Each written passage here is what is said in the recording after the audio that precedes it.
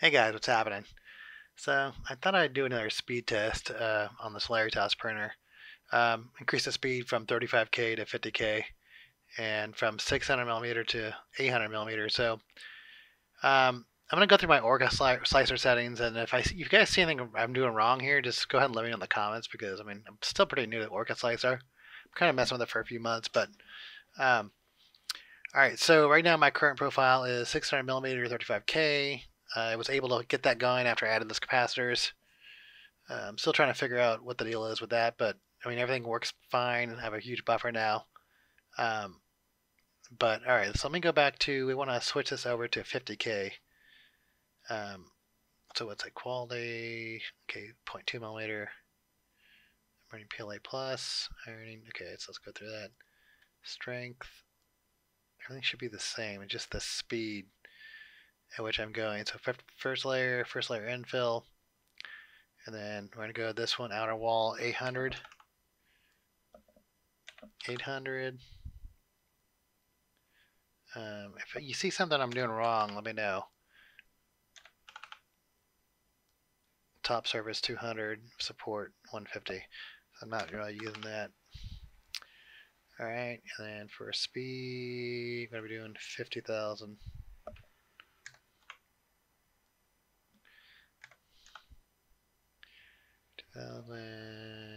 First layer 3,000, 3,000, and then 50,000 travel. Okay. Accel to deceleration. Does that mean 50%? So that means like what 25,000 coming down? Accel to decel 50%. So 50% of the accel to decel. Still figuring this out. So if you know what that feature does, let me know. I'm assuming what it means is if you're doing 50% of the accel to decel. So if it's 50,000, would that make that 25,000? All right, we'll just see if this works. All right, support. I'm gonna do add a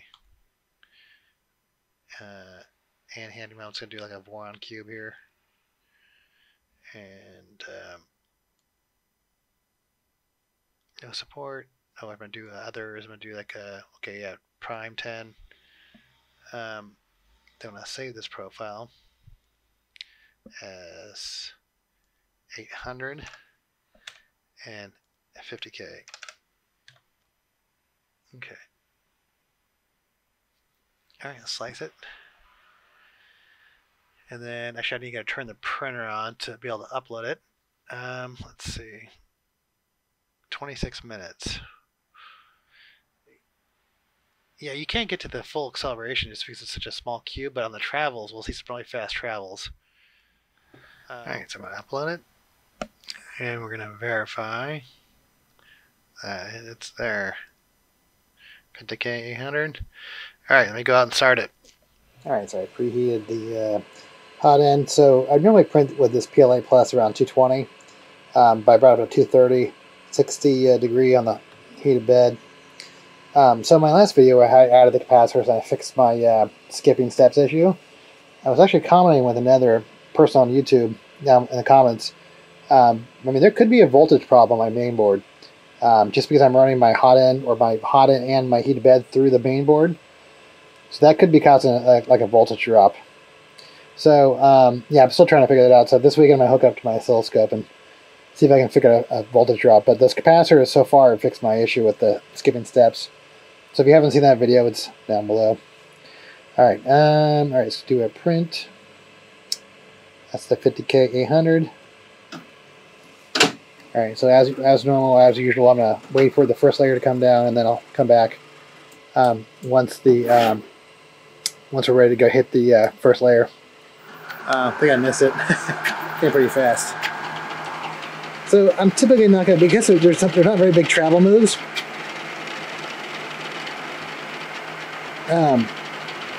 I have to do the box test like I did in the other video for this thing to really actually move fast. And I had verified, before, like one of my other videos, that my clipper settings weren't, like my clipper settings are 100K acceleration max. So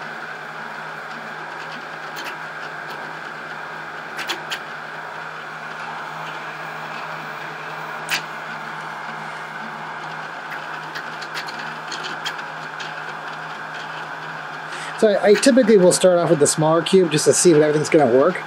Then I go back with the bigger part and see what actually happens. 120mm box, 50K, 800mm.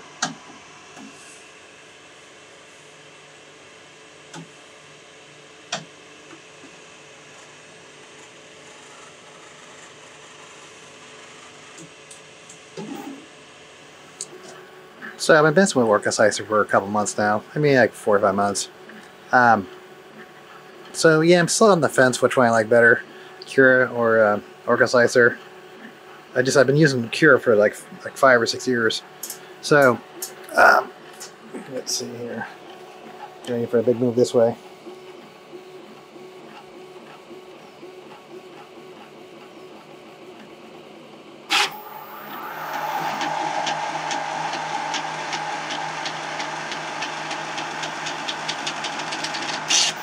Alright, so I'm running out of filament on that spool, so I'm not going to finish the print. So it did actually pass 50K, but I'm going to try these settings on Cura too. I don't know, I don't know. I feel like it should be moving faster. So let me try these on Cura. Alright, so I decided to slice this again on Cura.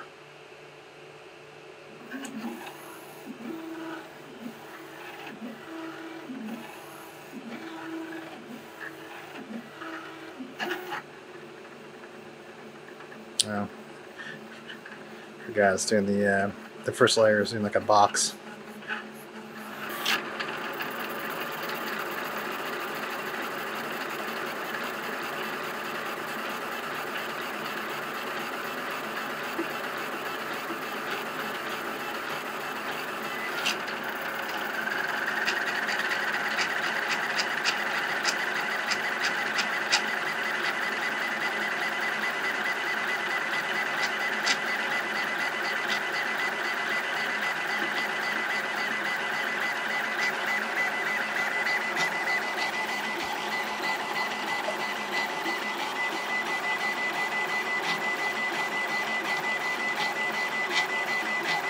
I don't think it's actually the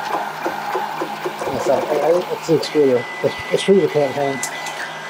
Alright, so I actually did, what was funny is I had, when I was doing the Orca Slicer, I had pressure advance disabled in software in the slicer, but then I still had it enabled in Clipper, so it picked it up in Cura. That's why I was having issues. So yeah, I was like 0.6 of pressure advance, so I had to pull back a lot on every single corner, you know? So that was a noise, the extruder. So disable pressure advance. Let's do this again.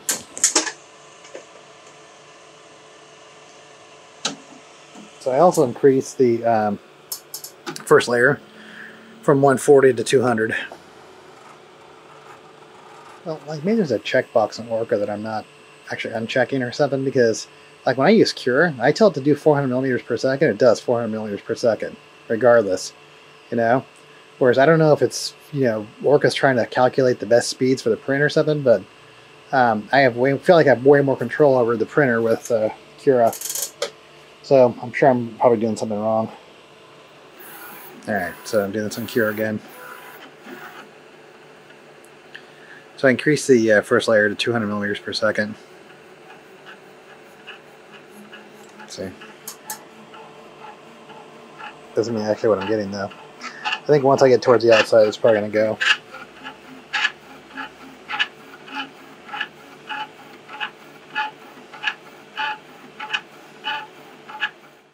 That's 300 millimeters per second right there. Trying to make sure that extruder can hang. So yeah, it's obviously a lot more smoother on the pressure advance. If you're new to this channel, that's the better than scratching this from my GitHub and Thingiverse.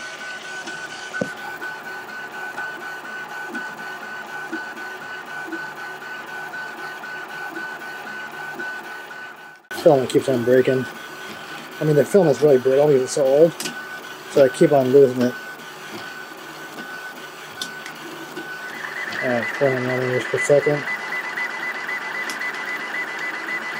Yeah, I need to get better film. This film definitely can't hold up to this.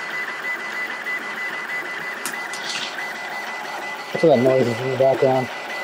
Look how fast those gears are moving.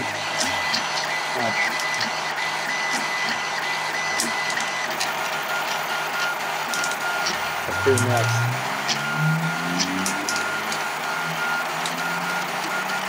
Alright, I gotta try some filament though.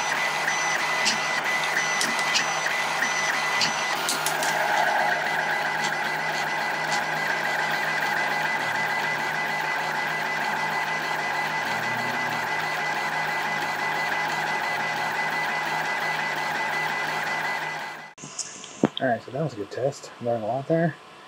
So I can keep on trying. I'm trying to find the weaknesses in this thing. I mean, I still have vibration more than I want. In certain areas, like in this back corner. But I think I need to escalate the machining of my new hot end called the Air Express. You know, high flow. It's going to be longer, but it's going to channel air in. So if the air coming from the sides, it's going to hit the channel air into the tip. So I'm going to machine it probably on my indexer. Well, if you're not familiar with what an indexer is, it's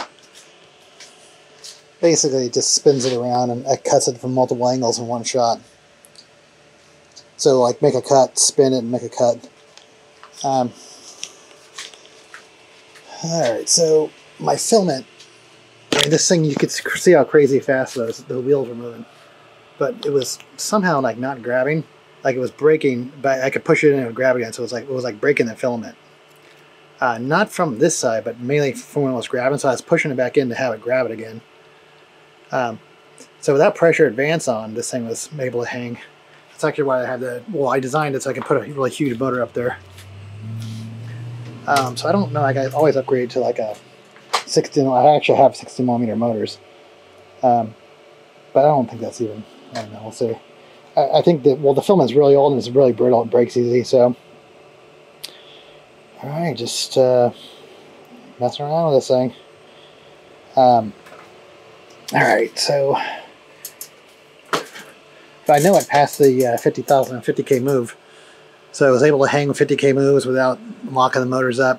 So my last video, the capacitor seemed to fix that issue, so good with there. But alright, so you saw I was in the slicing. Let me know down below. Alright, awesome.